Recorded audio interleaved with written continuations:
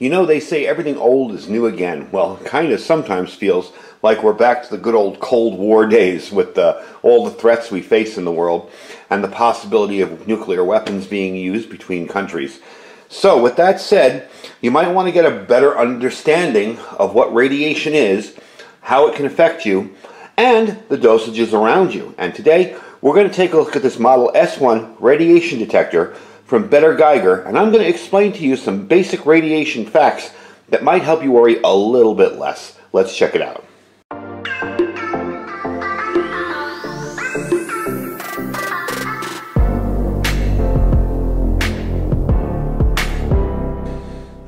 Alright folks, welcome back. So I want to give you a look around this thing first before we get into what it is and what it does. This is an independent company that has designed this. Very, very neat little system. It started out as a Kickstarter project and now it's being sold. You can buy it right off their website. It is by bettergeiger.com. It does have a nice protective case on here. You will have to take that off when you're changing the battery. This is your sensor up front here. Your batteries will go back here, and the cool part about this is it takes 2 AA's. Very, very easy batteries to find, not difficult to hunt down, okay? Got a nice waterproof case. Doesn't come with the case. The case is $35 extra. But let me show you the unit itself. That's the unit itself. And what I like about it is it feels well made. Another neat thing about this is it's made entirely in the United States. So you're not relying on technology from an unknown source. It's made in the USA. This detector, as I said before, uses AA batteries, has a very simple interface designed to be as simple as possible, and has a much higher dose rate. It's also a bit more accurate too, and we'll get into why in a second. I'm going to turn it on quickly. Let you see what it looks like. It's got the OLED screen, and it will click a little bit. You can turn the clicks on and off. Now I do have a check source out here, so my radiation level is a little bit higher, and you can buy a check source from them as well. And we'll get into what a check source is. Basically, it's extremely, extremely low amounts of radiation to test your dosimeter out. It's not, anywhere near a dangerous amount, but you still have to be careful with it. Alright, so let's turn that off so it doesn't distract us while we're doing this. So why is this better? Well, cheap detectors generally use a Geiger tube inside them, and they usually go up to about 1 microsievert per hour, or even less. They can also overreact to beta radiation, and because of that, dramatically overestimate your dose rate, okay? So, this is definitely a bit more accurate and a bit more precise in that field. So what we want to talk about first is radiation, okay? Pretty much it's everywhere in our daily lives. I know folks will freak out when they think of radiation, and they think of, a 50 megaton bomb going off in their city. Radiation is everywhere. We deal with it every day. Have you ever used a microwave? It's everywhere. A radiation dosimeter measures the dose and can tell you how much is nearby and what the associated health risks are if you know them. In other words, if you know your dosage and how much you're supposed to be around per hour or per minute, you know basically if it's going to be dangerous or not. Until recently, if you wanted a low-cost radiation detector, the only decent option was a traditional Geiger counter, and we talked about kind of why they're not that great. Now, thanks to a Kickstarter campaign that started out, there is another new option. It starts at $129, and that's this guy right here. Now, if you've seen other radiation detectors online, usually on Amazon, they're kind of fragile. I wouldn't want to drop them. This thing's built like a tank. It is plastic, but it is built very, very well. Let me show you quickly the battery area back there. Okay. And I just have 2 regular AA's in there. So it's built like a tank. You have this protective case if you want. It will go on your belt. It has a belt loop. But there is no need for the case if you don't want to spend the extra money. It does come in a protective case of its own here. This kind of waterproof Pelican type case. So let's talk about why this is better than your average tube type dosimeters. The Better Geiger counter detects radiation using a solid scintillator instead of a traditional Geiger tube. It's got a higher sensitivity, better accuracy, and a higher maximum range than a low-cost Geiger counter has. It was also designed from the ground up to make it very easy to use. So folks that don't know radiation, you may be looking at a rad meter you bought from somewhere and going, what the heck does that mean? What does that mean per hour? What's that weird little symbol and MS and US and all that? What does it all mean? Well, this is very, very simple, and it will give you that information very easily, okay? What is radiation dosimetry? Okay, what does a dosimeter do essentially? It means measuring the health risks of a given radiation field. This generally means measuring X-ray and gamma radiation levels. Now, the traditional low-cost way to do that is with a gas-filled Geiger tube. It simply counts the number of times radiation interacts with the tube every time it bombards the tube. But it has a few weaknesses. First, because the tube is filled with gas and not a solid material, X-ray and gamma radiation has a low chance of interacting, meaning low sensitivity to X-ray and gamma, of course. Second, the tube doesn't know if it's a high or low energy particle interacting with it, so you get poor accuracy in everyday situations. You may want to measure if your microwave's leaking. You're going to get poorer accuracy using a tube compared to something like this with the scintillator. Now, finally, a Geiger tube gets saturated very easily in strong radiation fields, meaning low and maximum range in a high radiation environment. So you can get a low reading in a very, very high radiation environment and think you're safe when you're not. And those kind of fields usually happen when you're going to need this most, say during a radiological emergency like a meltdown or a radiological attack. So what's better about this one? Well, most professional grade personal radiation dosimeters use that scintillator instead of a Geiger tube. When radiation interacts with a scintillator, it creates a tiny burst of light, and counting these bursts of light and how intense they are, radiation can be leveled, unlike a traditional Geiger tube which simply counts the intensity. All right, so you're getting the individual bursts, and it can produce a much more accurate radiation dose. Radiation information, not dose on your information, in other words.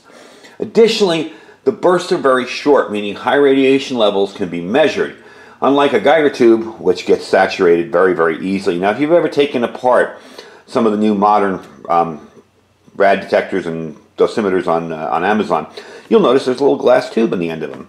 One side's a battery, one side has that glass tube. That's the tube we're referring to. Now, here's the cool part. Professional detectors using the scintillator typically have price tags around $1,000 and beyond. The better Geiger was designed from the ground up for ordinary people, and it is much, much more affordable at $129. Okay? I'm going to give you a couple specifications, then we're going to test it out with the check source. The dimensions on this without the rubber protector are about 2.9 by 1 inch by 4.6 inches tall. Okay? The weight on it is about 4 ounces or 120 grams. Your operating conditions for optimal use is around 14 Fahrenheit to 104 Fahrenheit. That would be, let's see, minus 10 Celsius to about 40 Celsius.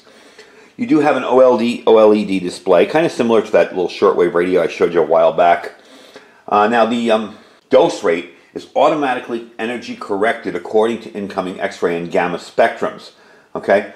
Now, your normal operation dose rate for cesium-137, which is the source, is about 4,000 microsieverts per hour. All right? So that's the source. That's what we're using here as a check source today. So we're going to check it out and see what it's like. Let me move everything out of the way here. I'll put the check source on the table. Now, you can handle the check source. You can touch it. You're not going to immediately die of radiation poisoning. It's a good idea to be careful with it and maybe keep it somewhere where it's not going to be constantly interacting with you. Maybe stick it in a safe somewhere. But it's not, it's the lowest possible dose possible to give a reaction to a Geiger counter. So don't worry about that. And it is extra. I believe they run about $45 for the check source. And there are some restrictions on it, so it's only shipped inside the United States. So let me get it out here. Let me put the cover back on this radiation detector, and let's give it a shot. All right, so you can see our levels. Okay. That's normal, a normal exposure level. That's about normal for our area. Now I'm going to move this closer to here. Now don't expect it to freak out, although it is kind of, you hear that, right? And you'll watch the level climb, especially since it's right on top of it. Now we're nowhere near approaching dangerous or deadly levels at all. It's just a way to check it and see. You can hear it definitely reacting. Then as I move it away, the ticking slows down. I'm going to go through the screens with you. Now if you want to reset this for any reason, you can push and hold this middle button. And if you want to turn the clicks off, which we're going to do while we're doing the demo here, you just push that down. Your next screen is this, your CPM, okay? This is a meter to show you your time, your exposure time and rate. And this is since power on, all the information right there. It's kind of small. I'll see if I can move that up so you can read it. And this is your detector data. This is the firmware, the calibrations, the model number, all that. This is a dark mode. If you want to save the battery, you can keep this dark, and it still will work. Oh, wait. Turn it back on. It'll still work, but it'll just flash a little bit of light when there's something there. And then you go back to your normal screen. So this is really what you want to talk about right here. your microsieverts per hour, okay? And we're getting a dosage of 0.014, which is very, very low. It's not, you know, this isn't something that's going to kill you at all. You're fairly safe. But as you move closer to the check source, see, I shot up to 53 from 9.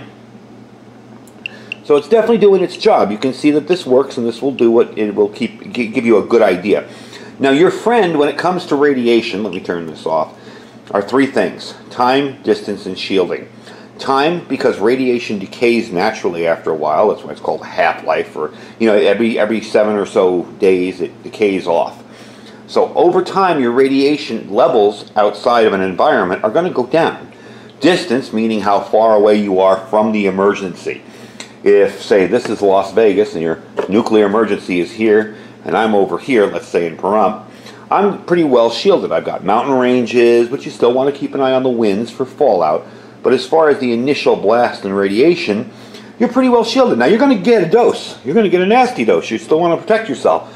But the idea is you want distance away from the event, okay? If you can get away, by all means, hop in your car and get away. Shielding. What's shielding? Well, shielding could be anything. Shielding could be a lead wall, which will give you beautiful shielding. It could be a bunch of furniture piled up in the middle of your room with you underneath it, with everything on top of you. That gives you a little more shielding inside your house, under your roof. You know, you got levels of shielding. Is it perfect? No. But if you look up some of the old Cold War manuals on how to survive a radiological attack, that is something they do recommend. Of course, they recommend a basement, and I think basements were a little more common back then, at least out here in the Southwest. So we really don't have basements. So let me explain to you quickly, okay? That's basically the review of the item, but I want to explain to you quickly what do the numbers on a radiation detector mean, okay? And I want to give you this information because it's pretty interesting, and it also will kind of calm your fears a little bit too. So what do the numbers on a radiation detector mean? Well, there are several types of radiation, and those types can have different energies. What's important in terms of human health is what type of radiation interacts with your body, where it interacts, and how much energy it deposits. All your organs are pretty are varying in how sensitive they are to some type of radiations, more or less. They'll do more damage to some, less damage to others. That's why if you've ever seen the potassium iodide people are telling you about, they are not radiation pills. They don't protect you from radiation. They block radioactive uptake in your thyroid. They basically flood your thyroid so you can't uptake any radiation in there. That's a very sensitive area that will take a lot of radiation in quickly, so you want that. The overall story can get a little complicated. People ultimately boil it down to a given field measurement, which can be like dose rate, okay? Basically, that's what you want to boil it down to, your dose rate, okay? This is the number that tells you how fast you're receiving the radiation dose in your body, in that location, assuming your entire body is exposed uniformly to that field, wherever it's being measured. So in other words, assuming that you are here, and that radiation is all around you, how much you're getting in that dose rate, okay? Now, the dose rate doesn't tell you the entire story either. It's a little more complicated. How long a person is exposed to a dose rate is extremely important. So we got the time again. Remember time, distance, and shielding? The combination of dose rate and time exposed is what counts. Depending on the intensity of the radiation field, even if it's above normal, a person can safely be exposed for a short period of time. The stronger the radiation field, the shorter a time you can be exposed to it. At slightly elevated radiation levels, if a person is exposed long enough, that's where you get your long-term cancer risks from, okay? Now, in rare cases, extremely high dose rates, if a person receives that, can be life-threatening in a very short time. Basically, a good analogy would be like if you're driving a car towards a cliff. If you drive fast, you can't safely be in that car for long. But if you drive slowly, you have some time before you need to worry. It's not a perfect analogy, but basic principle is what's important. Something to think about that's a common occurrence is an X-ray image at the doctor's office. An X-ray beam is very powerful, but a person's only exposed to it for a very short time. Now, me growing up, my dad was a dentist, and I still remember the lead blanket they'd put over you, over the front of you, when they do X-rays of your teeth. But again, it was a millisecond. You know, I actually remember doing that for my dad, clicking the machine off in another room when he'd tell me to click it to take a picture, an X-ray. Now, real quick, so I don't bore the heck out of you guys, there's two units basically used to measure dose. The sievert and the rem. The rem's often preferred in the United States. You hear, like how many rems they've been exposed to. Whereas the sievert is kind of like the international standard and it's preferred elsewhere. Conversion between the two is simple. 100 rem is equal to 1 sievert. So let's say if you were exposed to 0.5 sieverts per hour for 3 hours, multiplying the two together means your dose rate would be 1.5 sieverts. Okay? That would be an extremely large dose. In order to normally a background dose would be close to, let's see, what is it, like 8 zeros, and 0.8 zeros, or 5 zeros, or 7 zeros, and a 1. I forgot. It's basically a millionth of a sievert, meaning the previous would be, your exposure rate would be 0.1 microsievert per hour, okay? And as you saw there, we were 0.5, okay, or 0.8 when it really shot up with the check source. So, again, it's not a life-threatening dose. It's not, going to hurt you. It's still a good idea to practice safety with it and have some common sense. They do give you a little bit of a disclaimer when you get the source itself here that will tell you that you'll do all this stuff and you agree that you're going to follow all legal, ethical, and safety guidelines. You're not going to take this and put it somewhere to trip an alarm. I would not suggest putting that in your pocket and going through an airport. God, no. There's tons of detectors in sensitive places. So basically you agree that you're only going to use this for scientific purposes. All in all, what do I think of the unit? I think it's pretty darn awesome. I mean, to be able to detect radiation in a very simple, basic way, to be a lot more accurate than the standard tube-type detectors, and for it to be so rugged, and the added bonus of being made in the U.S., that's a nice feature. There's not many things left made in the U.S. anymore, so it's nice to see electronics coming out of the United States. I do like the packaging. They do give you this nice case and a little carabiner here, but definitely like that. It's definitely a convenient way to pack this device up. You do have the AA batteries. Something I've always thought about when it comes to rechargeable stuff like this. All right, let's face it, there's going to be that person that charges this up, puts it away for 5 years, and then there's an event. Well, then he's going to be stuck, okay? You're going to be stuck because that battery is going to be dead and may not be able to take a charge anymore. Whereas if you store this without batteries, like I recommend for most items that aren't going to get a ton of use, I'm not going to be out there using this every day checking for, radiological emergencies. Something like this is very handy because you can take the batteries out. And when you need it 5 years from now, you put in a fresh set of batteries and you're ready to go. If you let a rechargeable battery sit for 5-10 years and then you have an emergency and you haven't charged it up over time, you might have a problem. So I really like the item. I'm going to give you a quick little price list on everything. The actual detector itself is $129. The check source is $45. They are expensive. That's normal. They're just expensive. It's the idea of having to deal with radiological material and package them and put it in here. It's encased in some plastic in this. As you can see, some plastic on the bottom there. The case, if you want the case, it is $35 extra. But the detector itself, hey, you can't go wrong with this thing. I really think it's very handy. With a little bit of brushing up and kind of understanding radiation, the more you understand it, the less you fear it. So the more you learn about this kind of stuff that can be scary to the average person, the less you fear it. And having something like this that I can pull out of this box and take with me and walk around an area and kind of survey and say, okay, what's going on? What's in my immediate area? I would recommend looking up the dosage. Unfortunately, I have it printed and it's in my book. I have a book that I print all my important stuff that I find online and put it away as storage material. But there are dose rates for what you want to know that has an elevated risk of cancer, elevated risk of illness, and really bad stuff too, as opposed to very low doses. So that's fine, kind of handy to do. And there's tons of places you can look that up online. So I want to thank you folks for watching. I don't want to drone on too long. I did want to give you a little bit of information on the measurements and how this thing works. It does come with a very, very nice manual. It tells you understanding the numbers, what it means. You even have a little bit of dosage rate information in here. So it's definitely a cool little system, and I would definitely recommend it. I think this is going to replace my other, I have a GMC model, and I think it's going to replace that because that's a tube model and this is a little more sensitive. Plus I like the fact that I can take the batteries out. The other one I have to keep charged all the time. I have to bring it out and charge it up every few months to make sure it's at 100%. So folks, thanks for watching. The link to this will be down below. You can check him out. Again, I'm not making anything off this. I just want to bring good products to you folks, and I think this is a really high quality product that takes away some of the fear. You know, we think about, oh man, what if a nuclear attack happens? Well, this is a way to know what's going on and take out some of that unknown, and people that, you know, when you're in a situation that's unknown, you tend to have a little fear. This is a good way to keep yourself informed and educated during an event. Anyway, folks, I thank you for watching. The link will be down below for this. They are better GEIGER radiation detectors, model S1, and definitely a cool little product. Don't forget to check out all our other links below. We have our freeze-dried wholesaler link, and don't forget we have our contest coming up, our giveaway.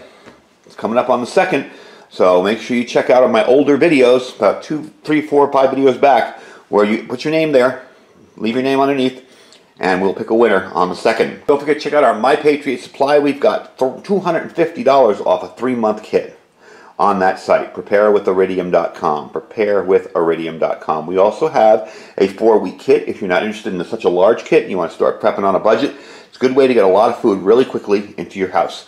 And below that is our Thrive Life freeze-dried food store. Don't forget to check that out as well. I am seeing a lot of orders come in from Thrive. People are starting to prep. You know, I don't have real-time access to what you guys are ordering from freeze-dried wholesalers. He usually just lets me know. To know, you know, what stuff is in demand, what stuff isn't, what stuff I might want to show you guys, new products, whatever. So I don't have real-time info on that, and I don't have always real-time info on My Patriot Supply, but I can definitely see the demand out there for getting long-term storage food is there, so definitely get stocked up. Anyway, folks, I thank you for watching. Stay safe and stay prepared.